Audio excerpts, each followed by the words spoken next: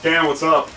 Hey, man. Hey, good to see you, man. What's up? What's up? Happening, brother? Can't wait to check him out. No doubt. We went to record Trismegistus in 2002 and back to Oblivion Studios, and that was like the last 3 unrecorded Morbius songs that we had from when Morbius collapsed. Trismegistus was just me and Matt because Jason was gone. Jason quit the band right before we were going to go into the studio. He just kind of stopped showing up.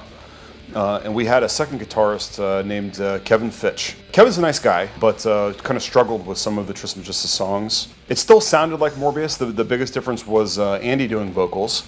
It was a good sound. It was different from what Morbius had sounded like since the Realm days with Jason's vocals.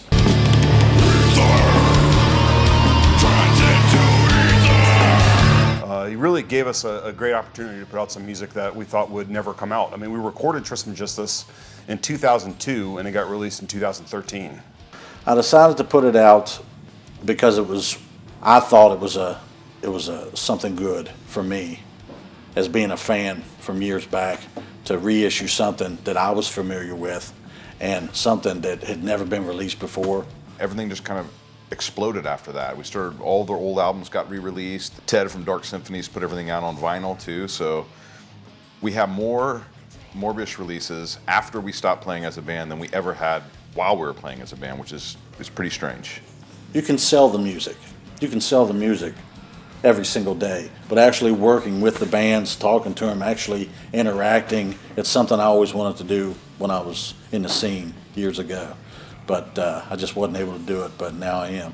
It was really because of Stan and Lost Apparitions Records, you know, which is the whole reason we started playing again, and why Mike's in the band. This is Mike Bozier. This guy, motherfucker right here, made this happen. He's from Oblivion and Spine. He's got a studio, Oblivion Studios up in Maryland.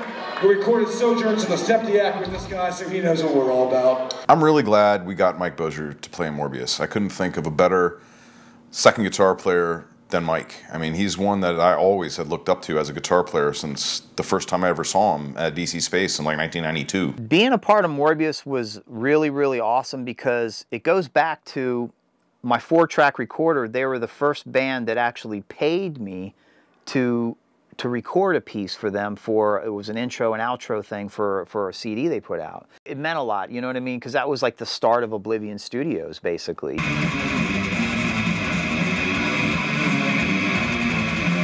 I wish he had played second guitar when B left and we had got him back then, because who knows where we would have gone. I haven't played standard tuning in up to that point in like 16, 17 years. It was weird. It was like playing guitar again for the first time. So it was a challenge, you know, playing those kind of chords again and everything like that. It's always harder to play someone else's music because you didn't write it, you know what I mean? I don't write the same way, so it was a really big challenge to learn it and to, like the counts were weird. It's like one riff it wouldn't end on like a 4/4 pattern. The riff would end, but then it would end halfway into the next riff. It was hard to explain, but I guess you would know it if you're high on PCP or something, you know. But unfortunately, I wasn't, so it was really, really odd to do, you know. Him being interested in playing in Morbius was great, but it's even better as he wanted to contribute music. I mean, he wrote Infernal Imprint, and it sounds like a Morbius song. It was easy to write, you know, for Morbius as well. It came real natural. We recorded 2 new songs that we were going to use for the re-release of Sojourns to tack on as bonus tracks. One of them is an all-new song called Infernal Imprint that Mike Bozier wrote. We got a tempo, you know, that everyone agreed on. And then, of course, when we laid the tempo down in the studio, Matt was telling me, it's too fucking fast. There's no way we had it that tempo. I couldn't get the speed up. I couldn't stay on speed.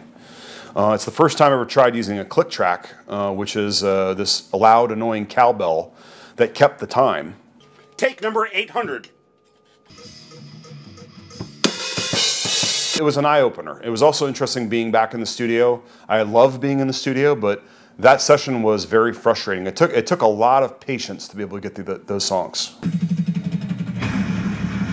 So I did all the guitars first to a click track, and then did Matt's drums, and then Andy came and did guitars, and Jason did bass, and then we did the vocal tracks. And it was fun, man. It was fun doing it because you're hanging out with your best friends too, you know what I mean, during the process. So yeah, it doesn't get any better than that, you know. He was mixing it and then arranging it in between the times we were in there laying down tracks.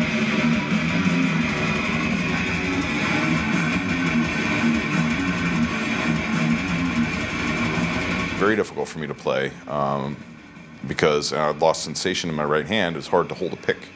So it was a struggle to get up to speed to be able to play, but we did it.